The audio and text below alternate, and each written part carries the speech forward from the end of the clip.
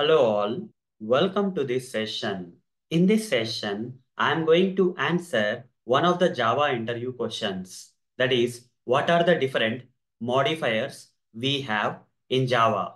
In Java, we have several modifiers, and at a high level, we can categorize these modifiers into two types. One is access modifiers, other one are the non-access modifiers. Under access modifiers, we have different modifiers like public, private, protected, and default.